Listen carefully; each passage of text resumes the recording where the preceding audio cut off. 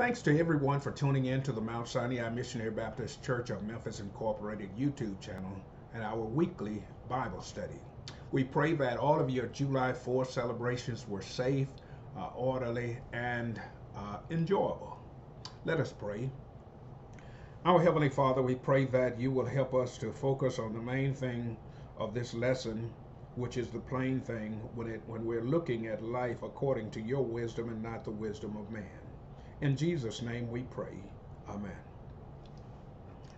Our focus verse again this week is 1 Corinthians chapter 1 verse 18, which reads, "For the preaching of the cross is to them that perish foolishness, but unto us who are saved it is the power of God."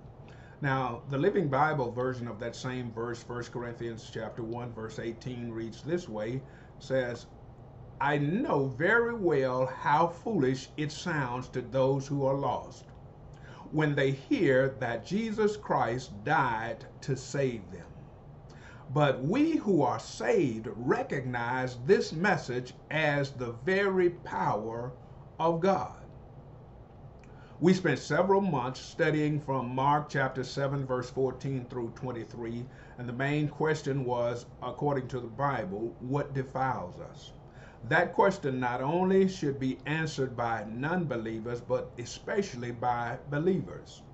Now, as stated in other lessons, we are studying using the method of systematic theology, which is any study that answers the question, what does the whole Bible teach us today about any given topic? And we're continuing our study about what defiles us, and now we're transitioning over to some good things that we need to focus on, and on the way to those things, we're looking at how people consider the gospel, the good news, and so we're going to spend a little time here and then go to some good things. So how did the Corinthians create a four-way division? That's where we finished up last week. That some were saying, I'm of Paul, I'm Apollos, I'm following Cephas, which was Peter. Some were saying, I'm following Jesus. So they ended up with a four-way division there.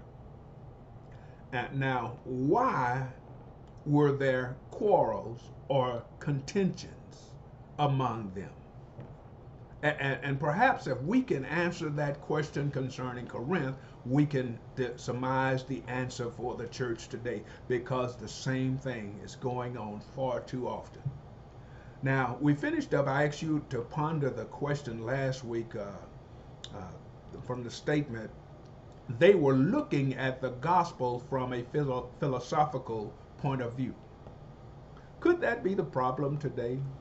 Corinth was a city filled with teachers and philosophers, all of whom wanted to share their wisdom. We're still living in cities filled with many teachers and philosophers, and all of them want to share their wisdom. Another answer is that human nature enjoys following human leaders. Saul, for instance, King Saul in the Old Testament became king of Israel because they wanted a human leader over God being their king.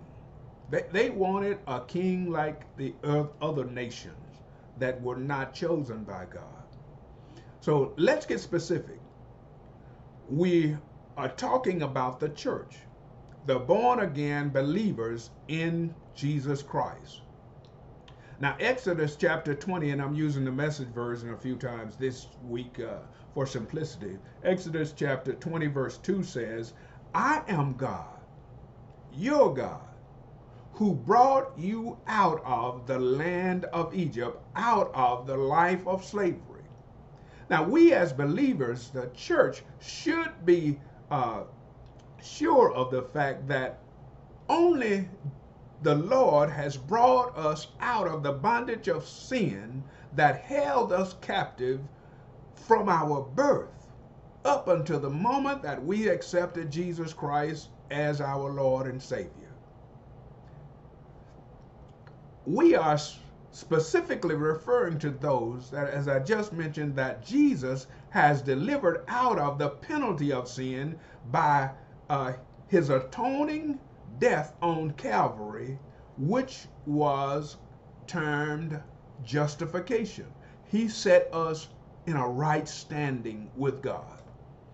And the people that we're being delivered now in this time of our lives, we've already accepted Jesus, we've been justified before God. Now we're being delivered from the power of sin. It's an ongoing process.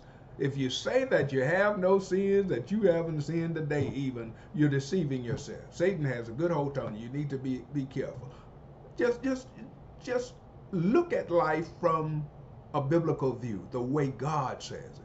And God says, if you say you have no sin, the truth is not in you. So we are being delivered from the power of sin. The Lord is breaking those bonds that are holding us. Now, that's called sanctification. Justification, sanctification, and then the last one is glorification.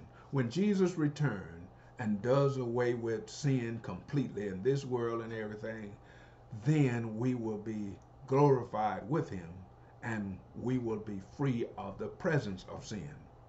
That's why it's important to not only accept Jesus as your Savior, but to accept him as your Lord also. Now, Isaiah chapter 45, verse 21 through 24 in the Message version says, "So tell me what you think." This is God talking to his people through Isaiah. So tell me what you think. Look at the evidence. And most of the book of Isaiah is presented much like a trial or courtroom scene. It says, look at the evidence, and then put your heads together as a jury, 12 of your peers. Put your head together and make your case. Who told you, and a long time ago, what was going to happen? In other words, God said, I'm the one that told you you're going to end up where you are. I told you a long time ago. Who made sense of things for you? Wasn't I the one? God? It had to be me. I'm the only God that there is. The only God who does things right and knows how to help. Woo, that's a strong statement. God is saying, and he's still that way, not only in Isaiah's time, he's still the only God who does things right, no matter how we might feel about it, no matter how we might not understand it or agree with what he did or didn't do. He's the only God that does things right and knows how to help. Verse 22 says, so turn to me and be helped or be saved. Everyone, whoever and wherever you are, I'm the God, the only God there is, the only one, the one and only God. I promise in my own name, and every word out of my mouth does what it says. I never take back what I say. Everyone is going to end up kneeling before me. Everyone is going to end up saying to me, yes, salvation and strength are in God. All who have raged against him will be brought before him, disgraced by their unbelief. Philippians, that's the Old Testament. Let's go to the New Testament. Philippians chapter 2, verse 10, and I'm reading from the English Standard Version just temporarily, says, so that at the name of Jesus, every knee should bow in heaven and on earth and under the earth. Every tongue confess that Jesus Christ is Lord to the glory of God the Father. Now let's go to Daniel chapter 3, verse 29, the Message version, and to kind of set the stage for the story while you're finding that verse. it says, it's talking about King Nebuchadnezzar that had the three uh, Hebrew boys, Shadrach, Meshach, and Abednego, thrown into the fiery furnace because they would not kneel to him. He got up early that morning because he couldn't sleep, and he went to the furnace, and he asked the guys that he had assigned to throw them in, not the ones that actually threw them in, because they were burned up as they threw the three Hebrew young men in. But he asked the one that he had assigned, gave the order to, "Did not I tell you to throw three in?" They said, "Yes, O king." He said, "Well, then why do I see four? And the fourth one looks like a son of God." So the verse says, this is Daniel chapter 3, verse 29. The Message version says, "Therefore I issued this decree." This is the king's, this action is the king result of seeing that there was somebody stronger and mightier than himself. It says, "Therefore I issued this decree: anyone, anywhere, of any race, color, or creed, who says anything against the God of Shadrach, Meshach, and Abednego will be ripped to pieces, limb from limb, and their houses torn down. There has never been a God who can pull off a rescue like this." That's somebody that's not a believer, not one of the chosen people of Israel, one that had led the charge, gave the order to go and annihilate and just and then bring back the best of them concerning the Israelites. The world today would be a much better place if mankind would choose Jesus as king. Isaiah was one of the great prophets of the Old Testament, but he only saw the Lord's throne when King Uzziah died and left his throne empty.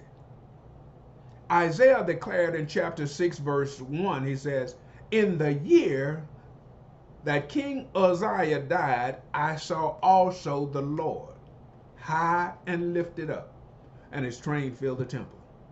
It's dangerous to see any man, no matter what their position or title might be, it's dangerous to see them above the Lord. We tend to identify more with spiritual leaders who help us and whose ministry we understand and enjoy. They don't really have to help us. Don't really have to be such that we understand. Too often it's just we enjoy. You know, I ask some people, they say, "I really enjoyed your sermon." Well, what did I preach about? People like to enjoy just hearing wisdom. Isaiah chapter 55, verse 8, the English Standard Version says, "For my thoughts are not your thoughts." This is God. And this is why people don't understand, and their determination is that they enjoyed it. He says, "My thoughts are not your thoughts, neither are my ways your ways, declares the Lord."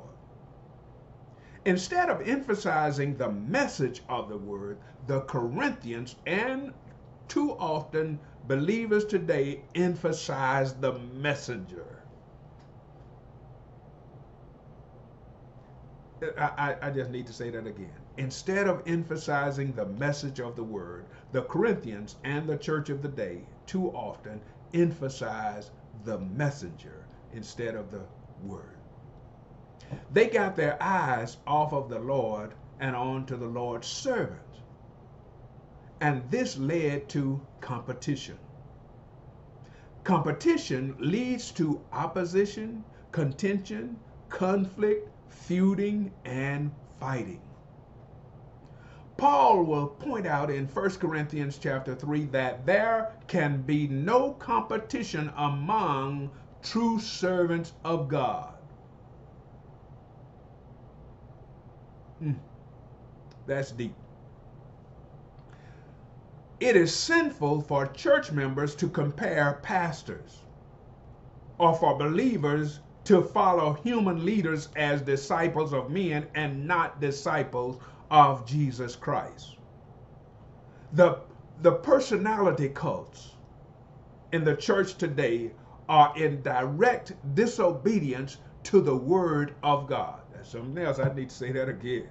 The personality cults in the church today are in direct disobedience to the Word of God. And when a congregation or a church denomination is personality driven, then when that popular leader is gone or decides to go to something bigger and better, then those that are left feel lost. Only Jesus Christ should have the place of preeminence. Colossians chapter 1 verse 18, English Standard Version says, and he said, this is what he said, and he is the head of the body. Jesus Christ is the head of the body, the church. He is the beginning, the firstborn from the dead, that in everything he might be preeminent. Above everything, above everybody. Paul uses several key words in this section to emphasize the unity of saints in Christ. First of all, he calls his readers brethren, reminding them that they belong to one family. The phrase perfectly joined together or perfectly fit together in the King James Version is a medical term that describes the unity of the human body knit together. Ephesians chapter 4 verse 16 says, he makes the whole body fit together perfectly. Woo! In a term that's used in the work industry today, when you're looking for a job, companies are looking for individuals to hire that are a good fit. But there's nobody that ought to fit together like the members of the body of Christ. He said, he makes the whole body fit together perfectly, as each part does its own special work. It helps the other parts grow so that the whole body is healthy and growing and full of love. So they had a loving union as members of one body. They were also identified by the name of Jesus Christ. This probably refers to their baptism. We don't know who the people were who belonged to the house of Chloe that we mentioned last week, that gave Paul the information about the division, the divisiveness in the church in Corinth. But we have to commend them for their courage and their devotion. They did not try to hide the problem. We're living in a world where people are hiding the problem of divisiveness when we should be speaking up. They were troubled by them. They went to the right person with their problem, with their report. They were not afraid to be mentioned by Paul. Most of the time, somebody that would stand up, don't tell nobody I told you. Don't mention my name. I don't want to be a part of it. You know, but they were not afraid for Paul to mention their name. He says, I was told that there is division among you, Corinthians, by those that are members of Chloe's house. This was not the kind of cloak and dagger affair that we often in the church's activities that usually make the problem worse and not better. By not following the example of those of Chloe's house, we usually make the problem worse and not better. Paul was the minister who founded the church, so most of the problems would have been converted, most of the problem members would have been converted through his ministry. Apollos followed Paul in Acts 18th chapter, verse 24 through 28, and had an effective ministry. We have no record of Peter or Cephas ever visiting Corinth unless it's in 1 Corinthians chapter 9, verse 5. You can check that out for yourself. Each of these men had different personalities and different approaches to the ministry of God's word, but yet they were one. Check out 1 Corinthians chapter 3, verse 3 through 8, and chapter 4, verse 6. They were one. I'll end tonight's study with two thoughts. What's the most important thing to believe or for us to be settled on? The most important thing is our belief and our character should be one. What we believe and our character, the way we live, should be one. This should be the thing that defines us. What we believe and how we live, or our conduct in life, should define us. The way we love the brethren. Jesus said, "By this all men shall know that you are my disciples if you love one another." We should believe that Jesus Christ died on Calvary to atone for our sin. Jesus and no one else. Our faith should be steadfast enough to direct our character based upon the death, burial, and resurrection of our Lord and Savior, Jesus Christ, and Him only. Christ is the sole means of our salvation. Our hope is truly built on nothing less than Jesus. On Christ, the solid rock I stand. All other ground is sinking sand. All other ground is sinking sand. Let me close.